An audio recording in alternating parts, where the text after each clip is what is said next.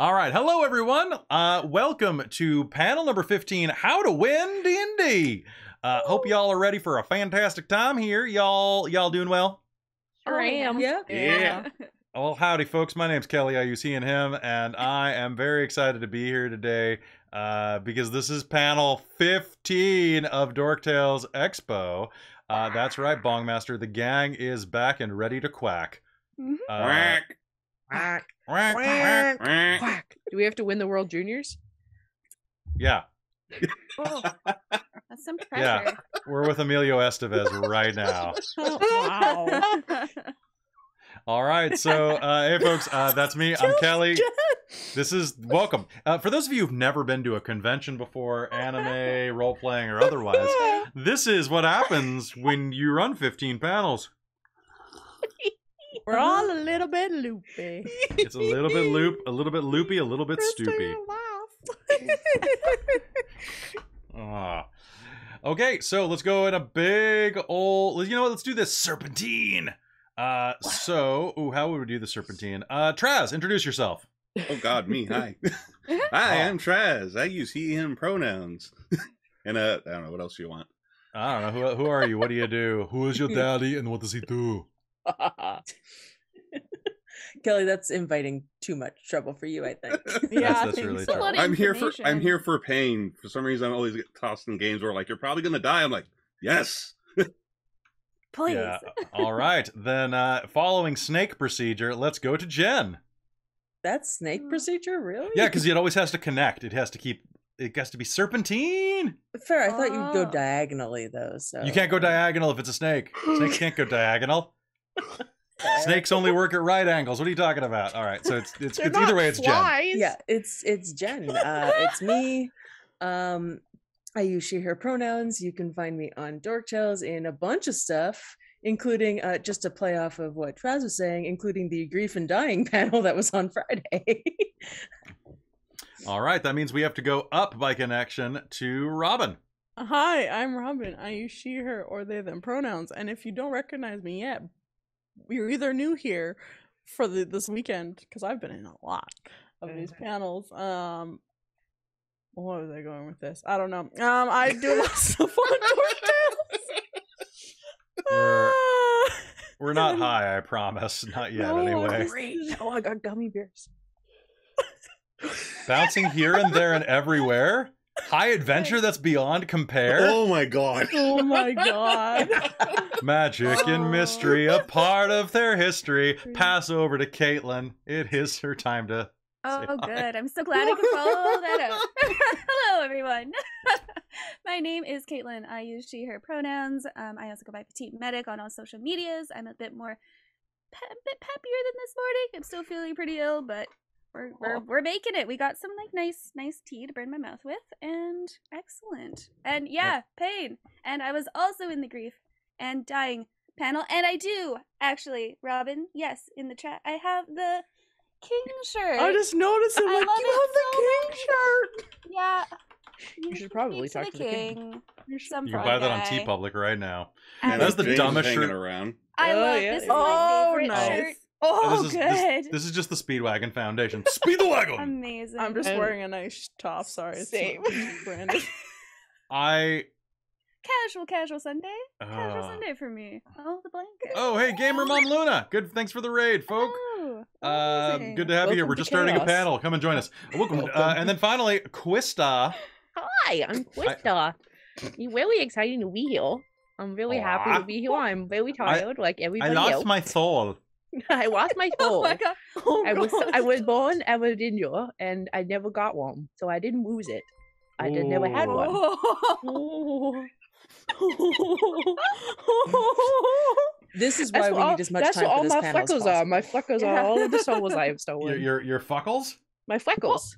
Freckles. My Your freckles. fuckles and Oh my buckles. God. All right, so hello And everybody, Jen's welcome. Jen, are you okay, Jen? I'm losing it. It's fine. Hello, are you okay? Oh my god. Oh no. Let's Talk play about Big the Eye Small dragons. Are you Mouth. okay? Are you okay, Jen? Are you doing all right? This panel just turns There's into the Big Eye Small freckles. Mouth. Oh god. you okay? Do you need help? Surprise! Oh man. Gotcha. I need my inhaler. I should Hey. have brought my inhaler You should over. have, but you didn't. So now die. All All right, so Fur. folks, today we are doing how to win at D&D. And you know what they say? They say D&D is a game that you can't win. It's all about the experience. And I say that's logic for suckers. You can totally win at D&D by having Correct. fun. Hey! Yeah. Ah. All right, so today we're going to talk about how to have fun at D&D, how to make the game better for everybody at the table, including the Dungeon Master. Because, hey, folks, if you're sitting around at a table playing with the Dungeon Master, did you know that they are a player at the table too? And you probably shouldn't be a dick to them? Because the whole, Wait. no matter I've what been you doing like, so the the, whole time. right? The number one advice you always see on these type of things is like, oh, well, how to prevent your DM from being a dick to you? Well, maybe you shouldn't be a dick to your DM. Yeah. Okay. Just don't Go- be a dick, There's a lot guys. of power Just don't be a tripping. dick. There's a lot of power. What? Go ahead. There's a lot of power tripping DMs, but there's also a lot of power gamers that are kind of shitheads. So just everybody be nice to one another. Right? And What that's is not that? that's not just a general call for niceness, you know. This isn't like us like being whiny millennials wanting everybody to be like nicer. I mean, we are whiny millennials, but that's not what we're doing right now. Okay? What we're doing is saying that like don't be shitty to people, and here's how you can't. Okay? So what we're gonna do is we're gonna talk about a bunch of things to make your game better. Also, we're very tired, so there will be some profane language because we're very tired. This is panel 15 for the weekend. If you approve So, of our profane language, tip us.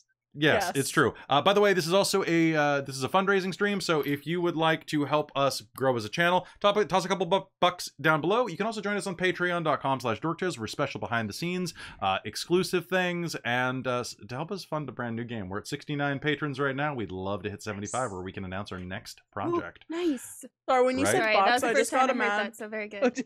imagine chickens. Nice. When you said toss a couple bucks, I just imagine just tossing chickens at you. All right, so toss a buck to your buck. All right, so Carol looks like a chicken now in my head. So beautiful. And all right. Vibing. Henry, it's just a chicken with a really big. And he goes, fuck. Yeah. Oh. Fuck. Fuck.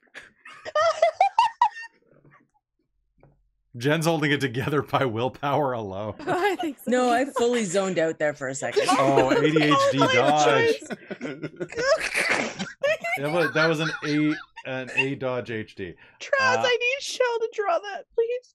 Okay. Oh my god. Henry Cavill is a chicken. Do it. Okay, so folks, let's jump into this. So, how to win at D&D. First step, we talked about this over the weekend. Consent. Make sure that everybody's on board with something that's happening in game. That means that you don't go do topics that people. Let's actually take a step back. Do a session 0. Session 0s are the game before the game. They're where you sit down and you talk about the game. And it goes like this. All right, guys, here's the deal. I want to run a game. I want to run a game that is set in kind of like a desert country. And I want you all to be like escaped slaves that were forced to work for like this tyrannical king. Hey Kelly, I don't know if I'm really comfortable playing a slave. I mean, You you'd be think an I could- ex-slave. True. No? Okay, I No? guess I see your point. Okay, thanks for telling me. Does anybody else feel that way, or is everybody else down for this? Well, they gotta really go don't kick my like owner's, sand. previous Oh. owner's ass. I'm good. Oh god. Yeah, don't worry. Okay, so there will be plenty of time to seek retribution on your oppressors. Does that Okay. change the way that you feel about that, Robin? Are you okay with like a little discomfort at the beginning for a big payoff? Yes. Or is the whole thing still make you uncomfortable? No. I think as long as I get like a good payoff, I think that's good. I don't want it maybe to like hone in on that be the only reason. But yeah, no, I think. we Okay, can. so maybe we can work around that and make it kind of like a backstory thing rather than an active foreground. Is Maybe, that that'd more be- comfortable? That'd be good. I think that'd be great. Yeah, I think I could. I think that'd be Okay. better. For And me. Krista, you don't like sand? Okay. Yeah, just not a fan. Don't like to No, be is this- there. Is this a deal breaker for you? I guess not. Okay. I don't intend for us to stay there. Oh, for that's fine. Yeah. For okay, long? sure, yeah. Okay. I just really like I've been watching Moon Knight and I really want to steal some stuff from it. So in the end you'll all be empowered by the Moon God and it's going to be an all cleric game. Oh. Okay. So you'll all be clerics of But different I hate varieties. being clerics. I'm so sorry. I can't play cleric. I just want to say. Okay, but I already outlined all this in that email I sent prior. I didn't actually read it. No, I cannot. Are you sure this game's for you? You know what? You know what? You're. This happens. So I- what you should do is if you have very specific things like, oh, I want to run an all cleric game, send it out in an email or a Facebook message or a Discord message or whatever you're using and say, hey, I want to run an all cleric game. These are it's going to be set like here, here, here, and here. Don't spring any of these themes on people because that might be really bothersome. This conversation would probably go much. Oh, thank you so much, Jen, for donating 911. Oh, you did get us to a round number.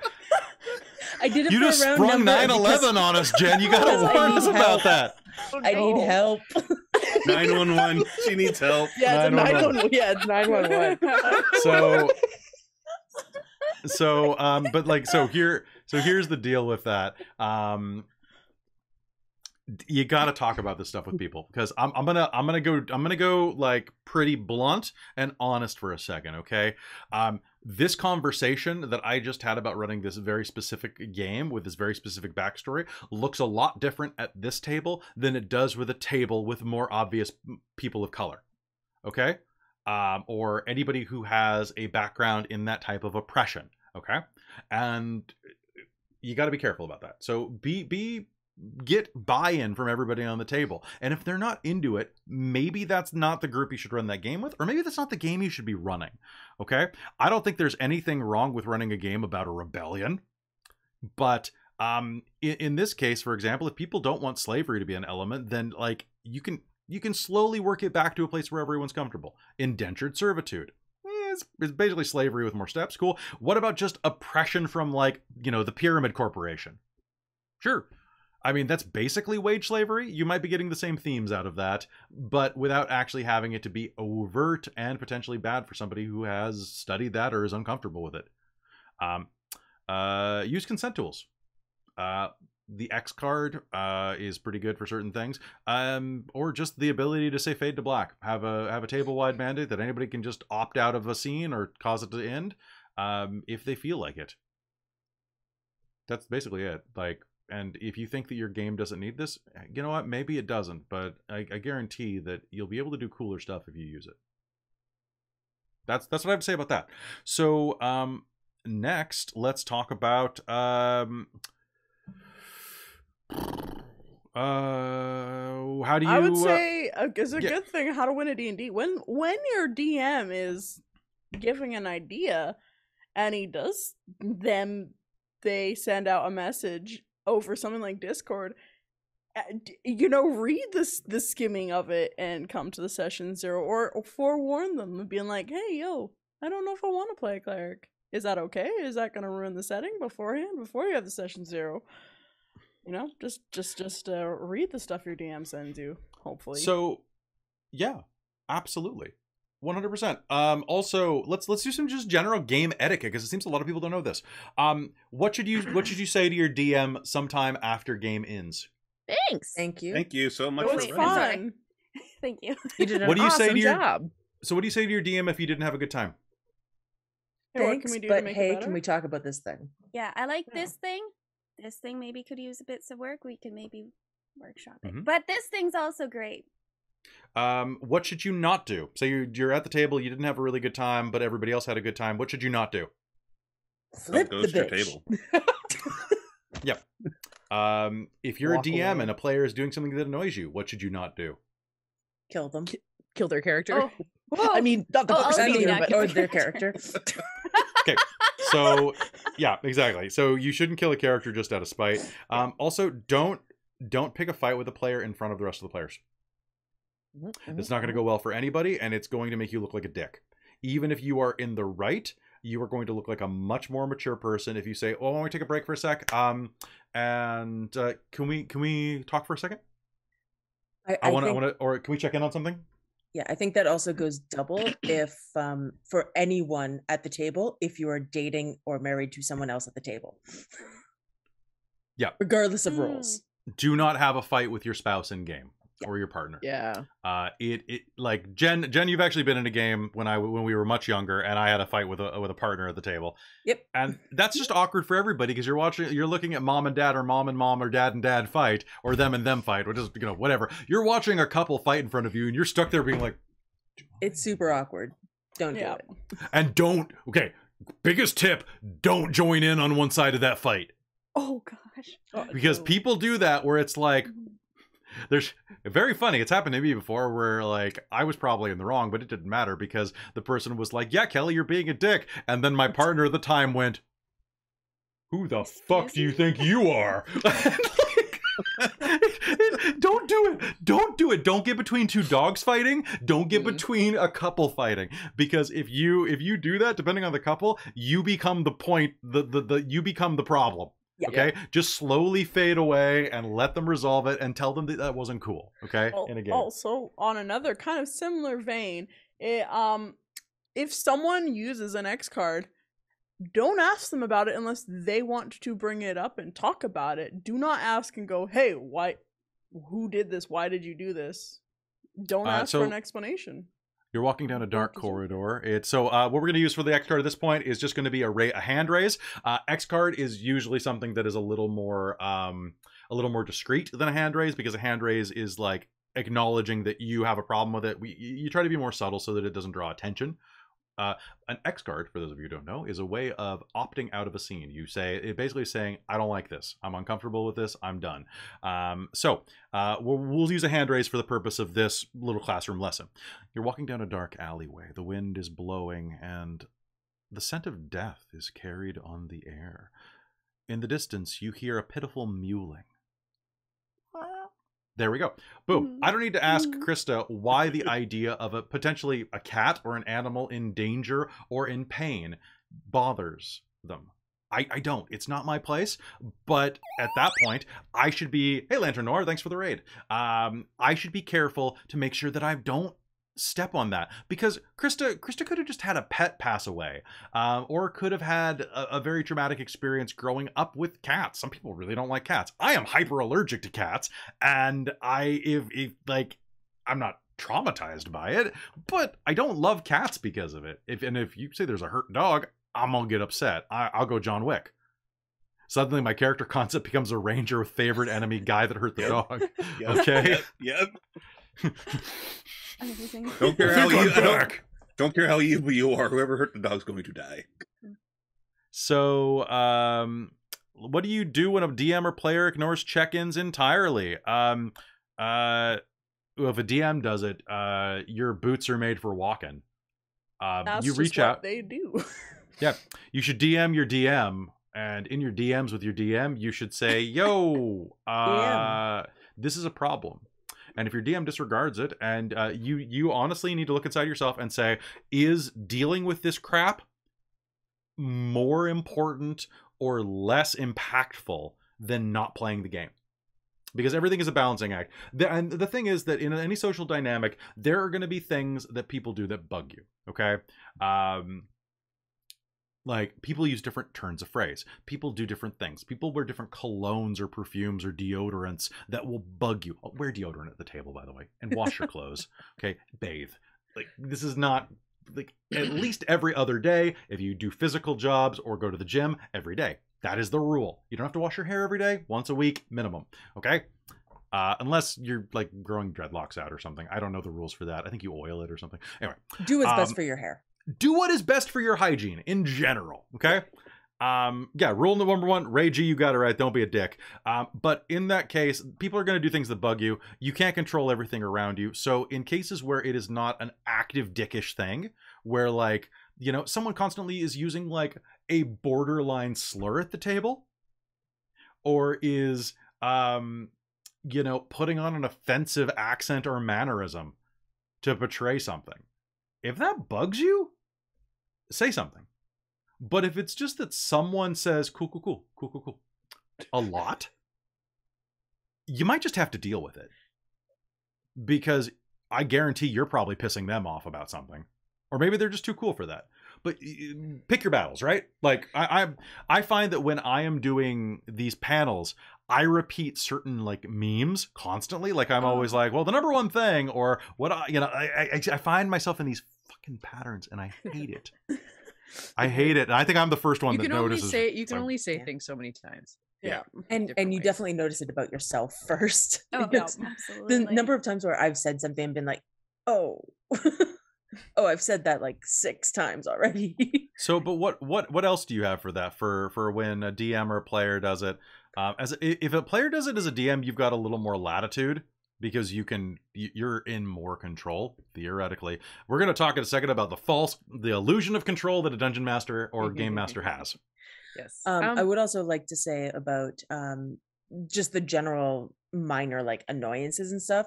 Sometimes those annoyances are actually coming from something else that isn't what that person is doing. So if you can, look at it and see if, oh, I'm being really annoyed by this because, today at work was really hard and I'm just in that headspace. Acknowledge that and make room for that in yourself. Absolutely. I think if you're at a table that's just like you're a bunch of friends that have been playing for years and you're playing a really lighthearted, fun campaign, like, yeah, you know what, maybe you don't need to check in at the end of every game. If you're playing a really heavy World of Darkness game, maybe you do want to check in at the end of every game. So like, I don't think check-ins are like required. Like if your table says, you know what, I don't think we really need it unless something comes up, that's all by personal preference, and as long as everyone's comfortable with it, I think that's fine. I've played for eons with zero problems with certain tables that never had an issue. Nobody stepped on any borders. We never went too deep with everything. Everything was pretty light, and it was fine. Be sure to know that the tools exist, basically. Yes. It's like, honestly, consent tools and all of that are like having a spare tire in your trunk. It's great when you have it, but keep it and forget about it until you need it if you have to. Caitlin, you were going to say something? I was just going to say, if someone's doing something that's pissing you off, they might not even know that they're doing something that could potentially be annoying. So if you bring up, hey, Caitlin, I hate it when you talk with your hands, and I'm like, oh, okay, I will try to do that less. Sorry, that's hey, I hate it when you breathe. Yeah. Well, that one we're gonna have to like work on a little bit. And try not to have those conversations when you're frustrated, because it'll come out wrong. Vibrating your leg at the table is a big one for me. Tapping your fingers. Tapping your fingers. Stacking dice that constantly fall is a big one. Stacking dice is okay, but when they tip over in the middle of a scene that's like dramatic, I lose my shit. Yeah. So someone just brought up like some people, someone in the chat was saying that they're about 70% deaf, so they do not, they ask to not have accents used in game, or certain accents that may be hard to understand. I've worked with that as well. Jen, you have some hearing issues and you wear hearing aids. Yep. And you've asked me not to use certain, I like to use music in my games, but certain sounds really bother you. They do, yeah. And actually that was something we had to really work with to adjust to streaming, because like I used to wear a headset because I couldn't wear earbuds because they bother my ears. But the headset, there's like the noise thing. Noise I can't canceling? think. Yes, or something like that. And turning it one way made me actually yeet the headphones across the room because I could not handle how it sounded on my head. Mm-hmm. But now I have hearing aids. I don't know if you can see, but hearing aids. They're tiny. Cool. And this, which links as a Bluetooth to the computer, so I can actually You're a cyborg now. That's so cool. Yeah. And yeah, I can use an external mic now. So I have, the lovely external mic, if I can bring that up on screen there. Nice. And it's a lot easier. I got the hearing aids paid for partly through a program in our province, but they're expensive, so not everyone can get them. But like, yeah, you gotta be adaptive. Like, for example, when I'm doing a home game and not on stream, I like to use mood lighting. I like to have electric candles for certain scenes, particularly like spooky magic stuff, right? For horror games, I like to have like red light bulbs and stuff. But I also have players like, okay, how many of us are wearing glasses right now? 1, 2, 3, 4, 5 out of 6 of us are wearing glasses, which means that our eyesight is shit. And oh, Robin, don't do it. Don't leave. And like, I'm sure some people here can wear contacts, and I can't. Yeah. There we go. do There we go. All right. So Robin's wearing her fakies. Nice. So, but like, for example, like I do like to do mood lighting. And when I do mood lighting, I've had people be like, hey, can we turn this up? I can't see my sheet. Because some people have worse night vision. So just be aware that like your stylistic stuff might not be good. And be adaptable. It's a game, guys. Have fun with it. Yeah, Robin, what up?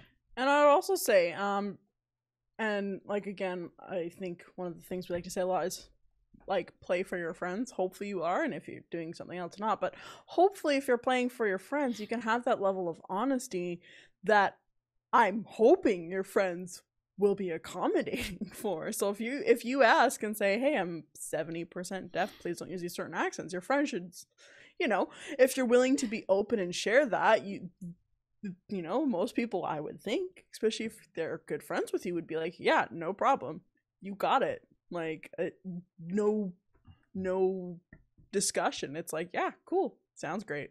Absolutely. And Ray G is exactly right in the chat over there. Speak up. Like, you, even if you're a super introvert, you gotta be willing to, if something really bothers you and it's lessening your enjoyment, find a way to talk about it, even if it's through text. I find when I really need to say something to someone and I'm worried it's going to go weird, type it out, send it as a voice memo. Text can be misread, but your voice, much less likely to be, and you can put inflection. You can even say there, like, hey, I wanted to make sure this came across okay. I really enjoy your games, but I can't stand people being treated the way that, like, this certain NPC was tonight. It reminds me of some stuff like that. Anyway, it just really bugs me. I don't really want to get into why it bugs me, but can we try to avoid situations where people are, like, you know, stoned in the street and spat on or something like that, or degraded or something like that? Or can we go a little less hard or something like that? Like, stuff like that. Or I don't like being, like, left completely alone and picked on. I feel like I'm being picked on is a big one in D&D. I feel like monsters only attack me, or I feel like only Caitlin ever gets the kills or something like that.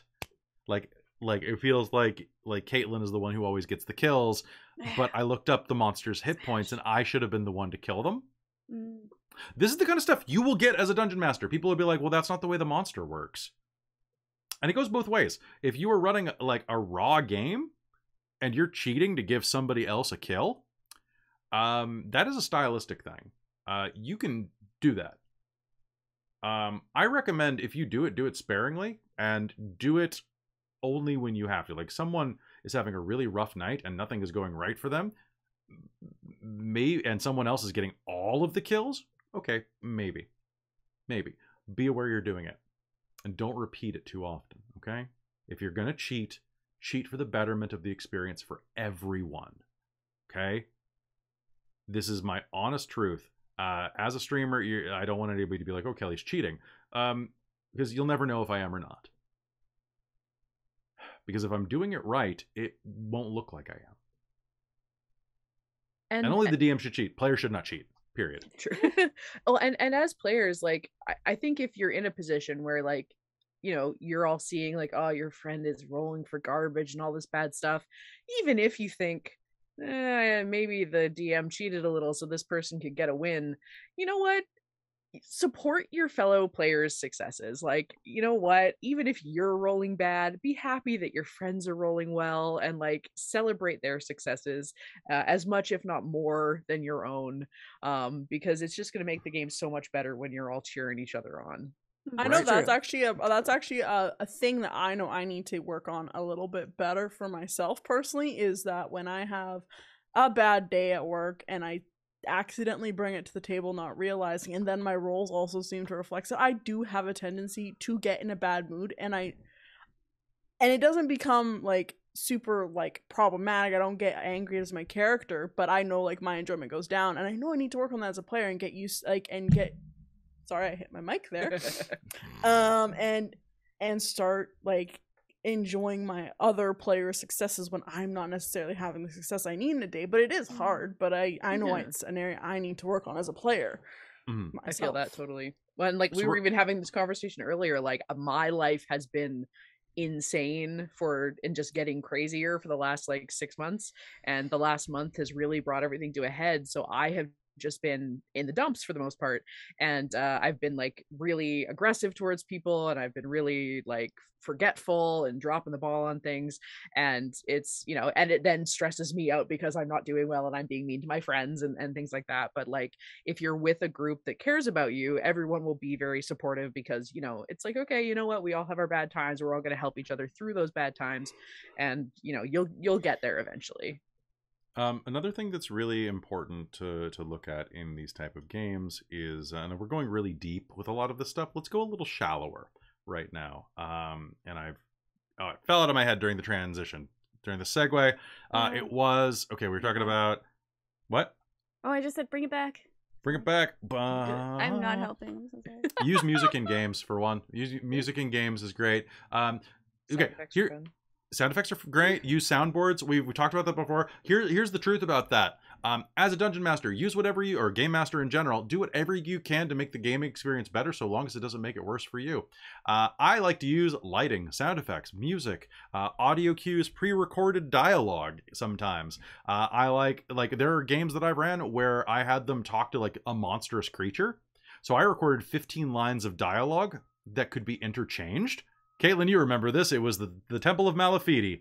One of the monsters kept going, like, yes. And like I had like all these sound effects that I did with it, and that it made some of the answering questions really a little iffy at times, because I only had 14 answers. I made my own soundboard. But if that's something you have time and energy to do, frickin' do it. If you have time and energy to do minis and models, do it. Sure. If it's a hobby, have fun with it. I was just to add on to that, because it kind of links into the hearing thing. Like Kelly will use Roll20 to do music. Some days I'm like, great music. Other days I'm like, my hearing can't handle that today, so I just won't use Roll20. Yep. And that's fine. And for a DM to be like, you know, allowing for those situations of, it's not, you know, you must do these things or else I'm going to be upset, right? My ambiance. You need it too. Don't be precious. Don't be precious. Other things like, but that does cause some problems sometimes. We've had times where players could not access Roll20 for anything, and then I was like, oh, we are going to be using maps today, because this is a really complex, like in Rime of the Frost Maiden, I prefer to use Theater of the Mind for the most part, because maps are just extra layers for the stream for things to go wrong. And anybody who's ever wondered, why doesn't Dork Tales use more maps? It's because it's extra work. And because it usually ends up with me having to do an extra 20 minutes of editing per episode to make sure that everything transitions and looks good. Because something will glitch and then I'll have to edit the footage later. It's just too many plates spinning. And it's not very podcast friendly. Things like our big games for Rime of the Frost Maiden and Wild Beyond the Witch, like Call of the Netherdeep, we're really trying to have those go on our podcast. And I know for one that I have that struggle with listening to like podcasts for like Critical Role versus NADPod are my two top D&D podcasts that I like listen to regularly. NADPod is built for podcasting, so they are very descriptive about their fights. They use Theater of the Mind. Critical Role, I sometimes have to like pretend what I'm thinking of, because they do it for Twitch, so they use map language, and it's like I can't understand what is going on right now in the scene, so I'm gonna make it up on the fly. Our divine patron DM Michael Gray he's a blind YouTuber, and or at least he's legally blind, I think. But he's visually impaired, and he actually told us originally that we were one of the best streams that he'd ever seen. That he'd ever experienced for being it's baked in for describing things rather than just using map language. And as soon as we heard that, we're like, oh crap, we didn't even think about people who have visual impairments that might be coming to this game. We're still as a stream, we're still getting better. We're not as good for people with hearing impairment, because I've seen a lot of streams that have auto captioning. None of them look good. It always makes captioning is hit and miss. It's hit and miss, and it always makes the frames or the overlays or the visuals look bad. they always they kind of clunk in and they destroy the ambiance entirely. And I'm trying to find a way to balance this. So Jen, if you ever come across any other stream that does it well, because I know you're the only other stream I know, well, and it's not even really a stream, because it's mostly, actually, when they were doing it live, they were okay, but Dimension 20, but all of their videos have captioning done by people, not auto captioning. When they were live, it was a little worse, but it wasn't terrible. It didn't catch a lot of the stuff though, so it was a bit hard, but it's hard with especially fantasy when you're using games fantasy language. Yeah. Oh, Yeah. Das Bedekla. Right.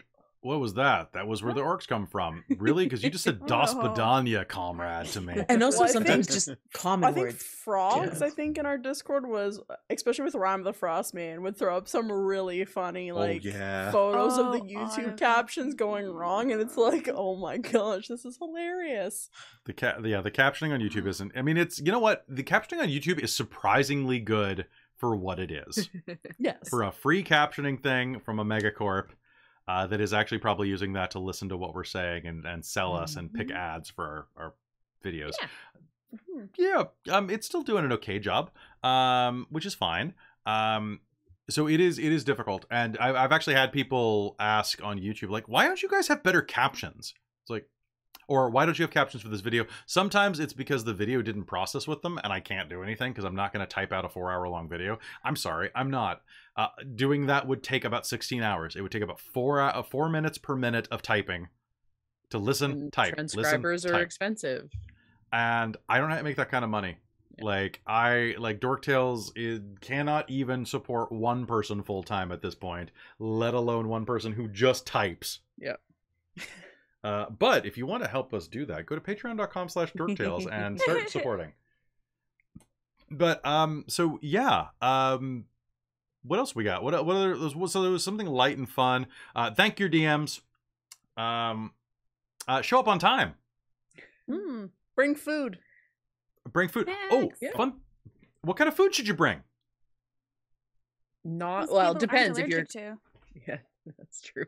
That's great. Actually, that's a fantastic one. Don't be the dick that brings peanut butter Yeah. to a place where everybody's got a peanut allergy. Yes. I've If been in you've got a games where people, vegetarian or a vegan at your table and you're bringing food for everybody, bring something they can eat. Share with That's- everybody. that's true. Or mix it up. Okay. For gaming, okay, here's a suggestion for you. Cook. If you have a day to do this, like if every Saturday night you all get together, and it's something like a Saturday, not like a Tuesday or a Wednesday or something where people have been at work all day, everybody brings a thing, turn it into a potluck, you know? Or cook together. Back when we were running, we ran Werewolf a while, like a couple years ago off stream. Caitlin, you were in that game, if I'm not mistaken. I think Jen might have been too. But like we made food before a game. Like I made, it was when that game that was supposed to be set in Miami. I made Cuban pork for everybody.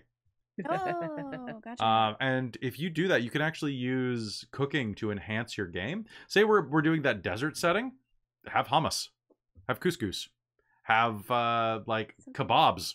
Like they're honestly pretty cheap.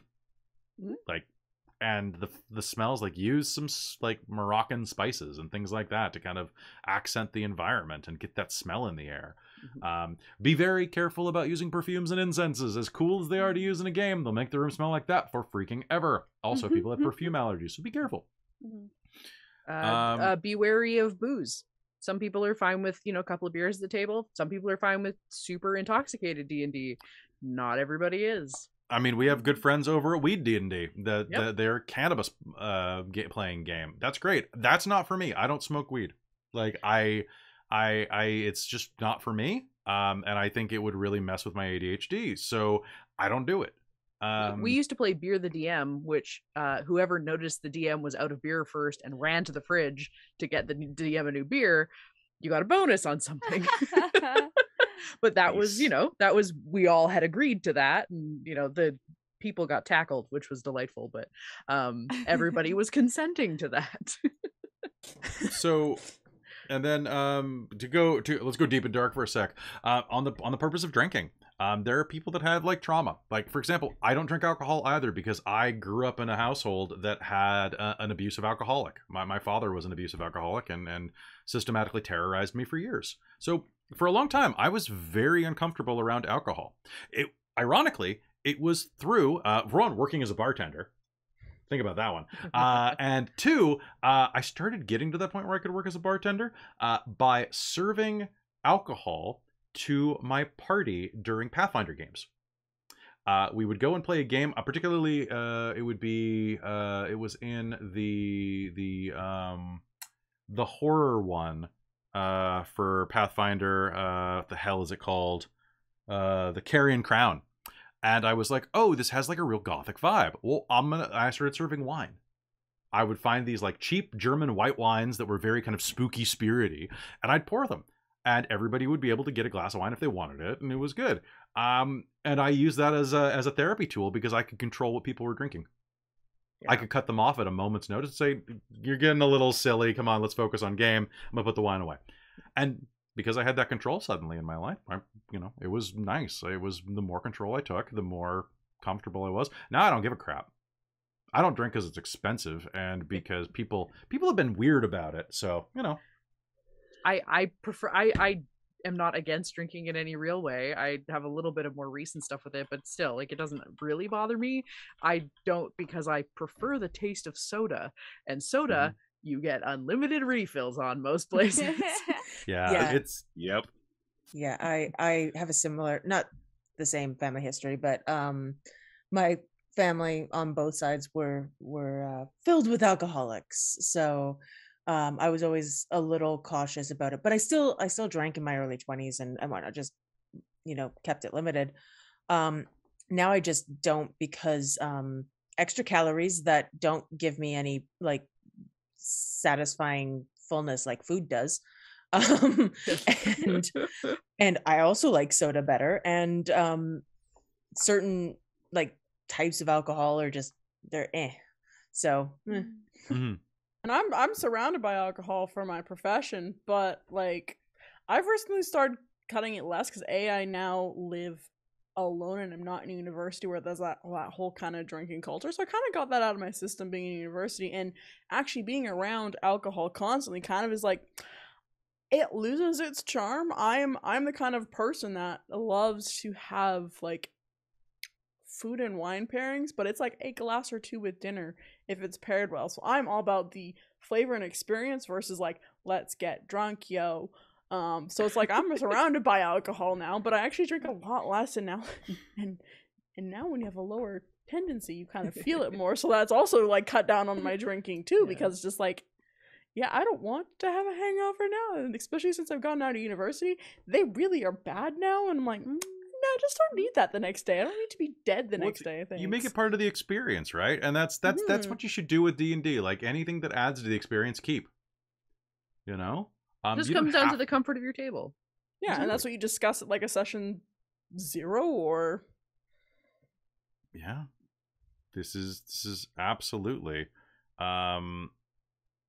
Well, thank you that we're Dork Tales is focused on game and not getting drunk. If you guys have any questions about like what we do as streamers or like the streaming process as well, ask.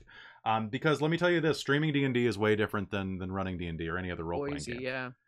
You want to know one of the biggest things that I've realized that I'm nervous about?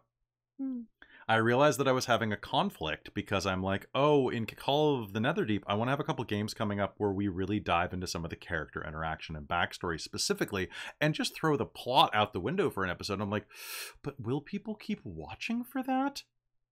I think so. I think so too, but I realized that I was worried about that, right? And that's the thing. You have to be careful of what your mind is doing. Yeah. On when you're in a stream, you're like, okay, who am I doing this for? Am I doing it for myself and for my players and to make the game more enjoyable and a better story? Or am I doing it to get more clicks on YouTube and to get people constantly coming back and feeding like ad revenue? Yeah. And I don't want that second one. Like I want them to do that. Yeah, I said there's different ways to like run a channel and play the D&D for a streaming channel, and that is a way to do it. And I think a lot of like what we talked about in the previous panel about modules is like, I think, and because I actually my only real experience with D&D and stuff like that is through this streaming, and I would actually love to do like a if I had time, to do like a non-stream game, because I think we sometimes, for timing, I think we don't necessarily get to explore, or we are worried about timing for episodes and being able to fit things in, and sometimes that can maybe not go as long or explore necessarily everything out of a module, like if you're running it for no audience. So I think it's us, it's an interesting experience. We kind of do we do the best that we can to get the whole module, but we probably don't get everything, and that's just the beast. Honestly, but I really wish that here you guys want to hear a gripe? Yes. Yes. I wish that our homebrew games got the views that our modules do. I do too. I actually really enjoy the homebrews more than the modules myself. Rain of, I'm gonna come out here and say this for you folks, and Eolus in the chat is one of our patrons. They can back me up right now. Reign of Emeries is better than Rime of the Frost Maiden. Yep. Reign of Emeries is better than Call of the Netherdeep at this point, and I think it's better than Wild Beyond the Witchlight overall. Actually, you know what? I'm going to say that conclusively. It is a better story than Wild Beyond the Witchlight. And the players are way deeper. Now, was Dirge for XLR? No, it was rushed. I'm sorry. Skip that one. Watch a couple and assume that like the cast all died and we had to stop the game before the last episode. As I left. It wasn't your fault. I left that game and I was really kind of depressed. I was like that after the last session. I'm like, shit, this was rushed because we had to start Call of the Netherdeep. That's another. That's a big part of the streaming is like you had to start the next game. Right, because you have to consider what's best for your channel too. And what's going to be more successful. And I wish we got the same clicks on I mean, we had 3,000 views in one day. Or 48 hours? I think it was 48 hours. It was 48 hours, I think we reached, yeah. It was ridiculous. And Dirge of XLR doesn't have 3,000 views for 8 episodes. Oh, and that was, what, 4 or 5 months ago now? Yeah. Oh, gosh, it's one of those things, like, just being transparent with you. I like to be as transparent as I can with the audience for most things. So, like, that's not to say that, like, Call of the Netherdeep isn't great. I actually really love the game so far. I think the cast is fantastic. And I really like what's coming. But I wish I could have landed that ending a bit better. I feel like one more episode would have gotten me there, maybe 2 more episodes. But like our normal homebrew stuff, like Reign of Emeries was freaking great. I loved Reign of Emeries. It was so I good. think about it often. And, I miss Ivy. I miss Ivy so much. Buddy is saying that Shards is his favorite. And the I will say the thing about Shards of Nirn that is really difficult is that we're on episode 99. I think. What? Next week is... I think next week's the one that Winter's missing because she has Avril Lavigne tickets is episode 100. That bitch. Oh, double check, but I'm pretty sure the next one's 100. Yeah, because next week is Vampire, and then after that is Shards 100. I think I remember you saying 99 last week. 99. Oh, I'm gonna have to go give her crap for that. Well, maybe we can switch Alien and Shards that one. Yeah, next one's 100. So just quote a whole bunch of Avril Lavigne lyrics. Why'd she have to go and make things so complicated? Neither had to be. She was a skater boy. She said, "See you later, boy." I'll have to cast someone else in the game. Oh my god! Can I just put on like a you can be Anna colored Christie. You can be a wig and tiefling. be Winter? You can be good. So I really wish more people watch. So I was saying about the Shards of Nirn. It's 100 episodes in, and it started off as like an improv plot where it was like, I don't know what's happening. Like every episode, like there will be a situation, and at the end you'll be given 2 or 3 options for where to go next, and then I would write that story, and then you get 2 or 3 options, and then I'd write that story. There was not a cohesive narrative, and now there is like a really cohesive narrative that is really kind of tightened up. It's kind of like running through cement as it's drying, right? It starts off nice and smooth, but after 100 episodes, you gotta, and the start of Shards is rough. What's wrong with that? No, the start's great. You have the Goblin episode. That was great. gotta watch it 2x speed. What, Krista? I still don't have time. So when I started listening to podcasts in like 2018 first Yeah. ever, and so like every podcast people were recommending me had like a year or 2 or 3, and I was like, I can turn the speed up on this, interesting. And I put it on 2-3 speed, and I was like, oh, I can actually pay attention to this, interesting. And I was able to actually focus. Honestly, I was able to actually focus on it and actually hear everything that was happening. And when I started hunting for clips for things for TikTok, I was watching games at 2x speed, and I was like, I didn't know I could do this on YouTube. This is great. Yeah. I think like I can't watch the beginning of Shards, which means I can't watch Shards, and I'll explain that. But I can't watch the beginning of Shards because I can't understand it. Like I can't hear enough because all of the early stuff is early streaming. Yeah. Right? So strangely, the first couple episodes have better audio than the ones that followed immediately after. I don't get it. Maybe it was we were just closer to the mic, but yeah, Or no, it's fuzzy.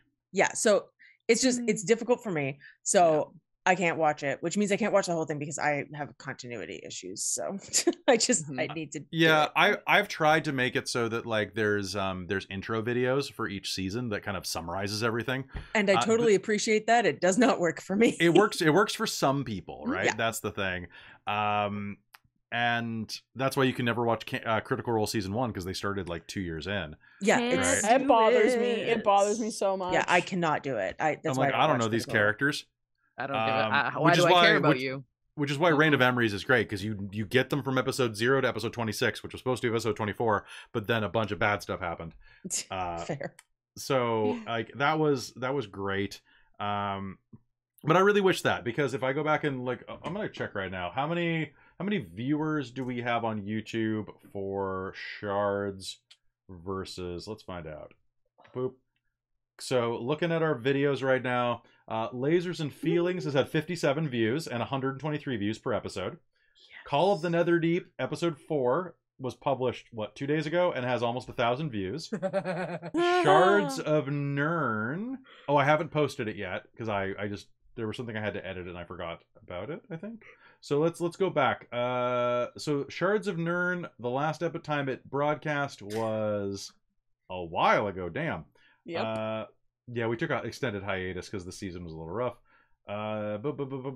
So Shards of Nirn episode 8 has 50 views, and that was March. Oof. Oof. Yep. Oof, right? That's an oof right there. Right? So it's sad, right? I mean, I think that it's great. Secret of Hexeter House had such potential too. It really kind of flopped. I'm really looking forward to the next homebrews. I've got some really good ideas for them, but I wanna brew them a little more, I think. But yeah, continuity issues. Yeah, like thankfully, I don't think Jen is hamstrung by the continuity issues of a world, just a singular plot, right? Like you don't have to be in every game or see every game. No, it's a singular plot thread. Yeah. So yeah, the fact that it's like that one game. Like, I just won't watch Shards. I don't have a lot of time to watch other things, so I haven't watched anything else. But if I were to watch, say, Reign, that would be fine. Meanwhile, episode 1 of Dirge has 650 views. That's kind of nice. Now, I know these are not metrics that you should use to find out how good a game is, but it does kind of matter on my end because it's like, oh, like this is my job. So those numbers equal my YouTube payout, which is pretty small. But you don't want to use those metrics because World of Darkness games don't measure up on there. Oh my god! Well, all my patrons are like, well, not all my patrons, but I've got some very vocal patrons who I love, who are like, oh, you should you got to run more World of Darkness games. You got to run more World of Darkness games. Okay, let's look at this. Mage the Ascension, Breaking Tradition, 855 views. Episode 1, 1,000 views. Okay. Episode 2, 400 views. Uh-oh. Episode 3, 299 views. Episode 4, 290 views. We got one more view on episode 4 than episode 3. That's weird. That might have been like a repeat that I ran it through or something. And then 236. Meanwhile, like it's view counts really do matter, right? Like, what's my lowest viewed video on YouTube? I gotta find this out. And So then my you- highest viewed video is Wild Beyond the Witchlight episode 1, 27,000 views. Ooh. 27,600. My lowest viewed video is... Why is... It's saying Lasers and Feelings, but that has 123 views, which doesn't make any sense. My lowest viewed video that is online and public is... Are you kidding? Really? That sucks. What is it? It's Which one? one of my Let's Plays. One of my Let's Plays, which I put so much work into those Let's Plays. One of my Let's no. Plays of The Last of Us has 6 views. Oh, ouch. Brutal. Oh, okay, everyone go to open YouTube. There you go. It's go to I watch have my it Let's go on Plays. repeat. I gotta admit, the Let's Plays that I did on the channel, and I want to do more of them, but like the Let's Plays I did of The Last of Us were in the middle of COVID depression. It was like, because real quick story, I was working as a professor and a writer for a university, and then my contracts ended, and I'm like, I'll just find some other work. And then we had but I was like, I'm gonna give myself a month off because I've got EI, I've got unemployment, right? So like, okay, I'll give myself a month off, and I'll look for jobs, but I won't take anything, I won't apply for anything that isn't right for me. And then a pandemic happened because, of course it did. And right as the pandemic happened, I got hired for a job.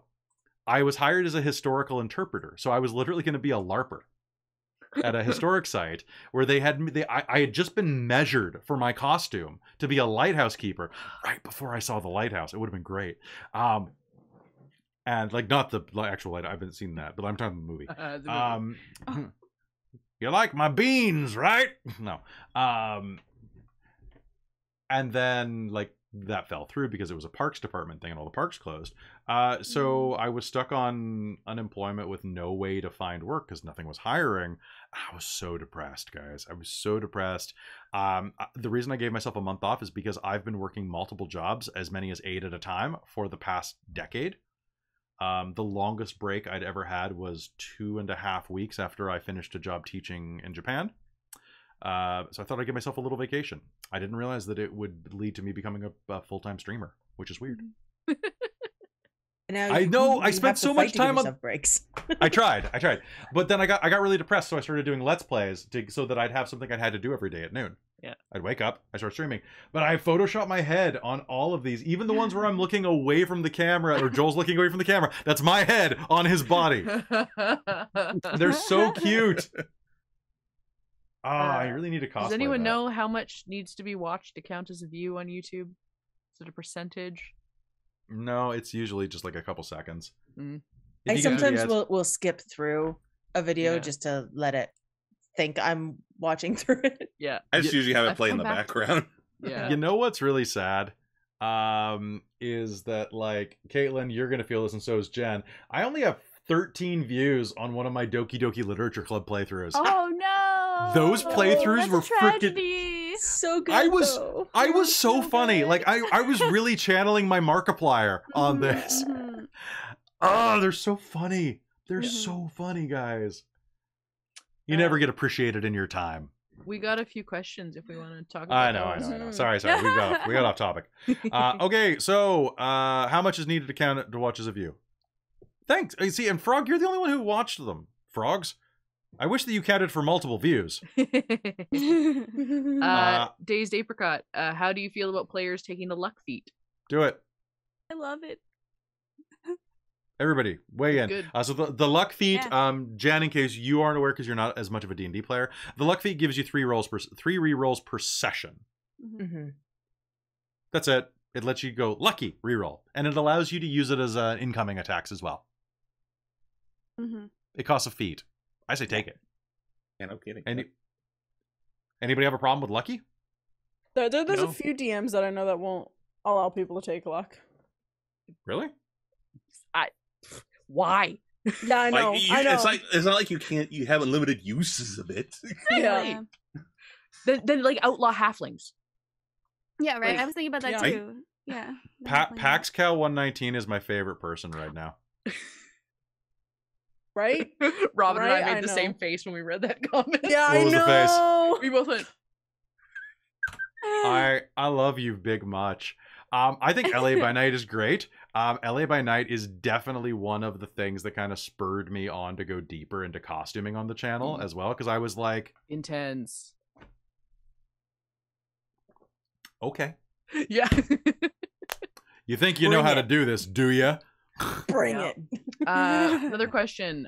Paradox talks about house rules. As a DM, when you find a spell or mechanics being abused, how do you go about it? Talk to the player. Hmm.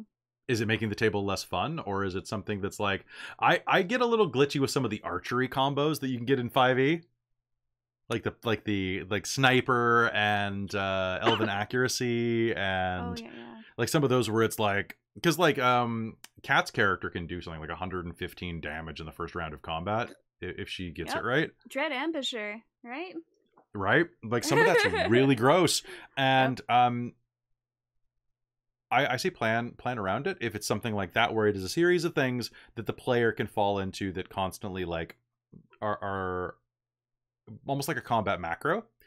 Plan around it, allow them to have it occasionally. Don't cut them off completely to make them feel like they're wasted, but be inventive. So if they're like an archer in this case, start having rooms and combats that take place in places where archery is not as useful. Not all of your combats. Like, you want to make this person feel rad, but give them a challenge. Make them have to do trick shots. Make them do other stuff like that, you know? And what about you? What do you guys think? I think it's interesting because it was funny because I saw on TikTok for like there's this archer that is showing like, oh yeah, if you think like some of like the feats, like she can like bend, like make an arrow do a serpentine and hit a target behind it. So it's like, you know what, there are some game breaking stuff, but like, you know, ignoring cover and stuff for like, It's all based in reality. yeah, it's like, it's cool. Like, I mean, yeah, sometimes it can be game breaking, but like you also have fighters like Vistra when she crit on something at the beginning doing reckless. Like, I could probably do like 60 damage with one hit too. Is just like, and that was more often common than just the first round, because if you just crit every round or something, if you have really lucky dice, you could. But yeah, no, I think it's just a talk. So, yeah, I want to interject real quick as we're doing this to answer a question from Dragon Lord Davy. Should my Dwarven Barbarian kill the black baby dragon that we found? Since the world of the campaign, humanoid races have been driven underground by dragons that rule the surface, so I have to either tame the dragon or kill the thing in one hit. Your name is Dragon Lord Davy. Become its lord. Become its lord. Come on, man. Great dragon. It depends if you want to if you were ever torn between doing the thing that makes the story better or makes the story end, you know my answer. Mm-hmm. Like, raise the dragon, even if it doesn't have teeth. Did we want to talk? Have we gone through? I think so. The only other one was, can you run a demon game? Oh yeah. Yes. Sure, maybe someday. Which type of demon? The other rule that I throw at my players though for game breaking stuff, and you've all heard me to do this, is if someone finds a rule or an exploit or a spell that does something that is unfun. I don't really like the Pathfinder version of Black Tentacles as a spell. I find that it's really mechanically useful but very boring and grinds combat to a halt. So I've asked players to not take that in Pathfinder. I'm like, I really don't like it. It's not fun for the table. And I'm willing to make a discussion. But in those cases, I also say I can use anything you can use. And when a player comes up with something, or a lot of times players will ask to break the rules in a certain way or bend the rules according to certain interpretations. And a lot of times they'll do it because that's the way science works. Magic's not science, first of all. Stop it. And secondly, okay, sure, if you have a magic power that can transmute all of the air in the room into chlorine gas, which will instantly kill everybody inside of it. Okay, you want to play these games, do you? Yeah. Sure, but you better carry a rebreather on you for the rest of your life, because every enemy might have access to that. And it's a slightly dickish thing to do, but a lot of players who use those type of tactics will immediately get what you mean when you say, okay, then I can do it too. Because they'll go, oh, I didn't agree to that. Wow. This is a me thing, not a, and that becomes like a communal thing at the table. Like everybody, like I don't punk characters, unless they try to punk kind of me, actually. Like, don't treat the game like it's less than it is, and I won't treat your character like it's less, right? Do we want to segue that into you want to talk about the power dynamic or the interpreted power dynamic that D&D has? You said DMs have not actual power. You can't run okay. Before anybody kind of jumps in and says, well, what about like GM-less games or choose your own adventures and stuff like that, a dungeon master, game master can't run a game without players. So, aside from those very specific things, you can't run without players. So you got to be nice to them. That doesn't mean you have to let them win, but it does mean that you have to provide something in your seat that keeps them in their seats. Well, it comes back to you're all telling a story together. Yeah, exactly. Yeah, you're all not supposed to be against having each fun. other. Collaborative. Your players have as much power as you do. In fact, in many ways, they have more, because they can get up and walk away and go find another game. But it might be harder to fill that slot. That's basically it. Like, players also will do whatever they want. You're outnumbered. You're outnumbered, DM, and you have to fight against a kind of an ethos of role-playing games that states that dungeon masters and game masters are antagonistic figures. There is this culture that we have built up inside the tabletop role-playing game world since the beginning that says that my job as a dungeon master is to kill you and hurt you and make you not have fun and to ruin your good time. TPK, the ultimate win for the dungeon master, right? I hate TPKs. TPKs, unless I'm running a one-shot TPKs are amazing. Oh, they're fun. great. They're so fun. Oh, those are great. They're so good. But like a TPK, I will never do a TPK on a stream if it's a long-running game. There will always be a way out of it. It will either be you're captured, or you escape and wake up in a swamp, or you are killed, but guess what? Now it's an undead game. The story does not stop with a TPK. That happened in Terran's game. Like, literally, their entire 8-person party was wiped out, and so the party continued in hell. Oh my god. Oh, nice. Yeah. Exactly. I kind of like with the no prep game last night. I kind of wish that somebody had died so that I was waiting for the it could meme. be It like, didn't happen. "What is that?" Oh god, yes. So TPK, yeah, exactly. Thank you so much, Skagwater RPG. You are absolutely correct. TPKs don't kill the cast; they kill the game. All right, they kill any momentum you have. Okay, and yes, Stormshanks, the party continues elsewhere as TPK. That's great. I love Stormshanks. Don't get me awesome. like. I think great. sitting down at a table with the express purpose of, okay, without the DM just being a complete power hungry insane person, let's sit down and have an all out battle and try to beat each other. I think that can be very, very fun, but I think that's what you have to sit down to. Oh, for sure. Yeah. I think talk about it. My favorite thing that we've done recently that actually involved a lot of death, because there's not as much death on Dork Tales games simply because art's expensive. And in long running games, I like to try to find a way to salvage players and characters and things like that, because otherwise it's hundreds of dollars to get good art. Like episode 5 of Rain, when Ivy died because you rolled a nat 1 on her second death save and killed her. And it was like one of those moments where I was thinking in my head, I was like, oh my god, I have to get new character art, I have to get a new cosplay, like, oh my god, my character's dead, it's only episode 5!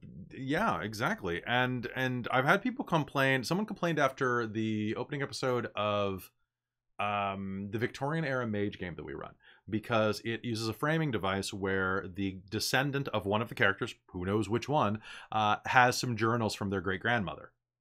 and has brought them to a curiosity shop to get them like authenticated.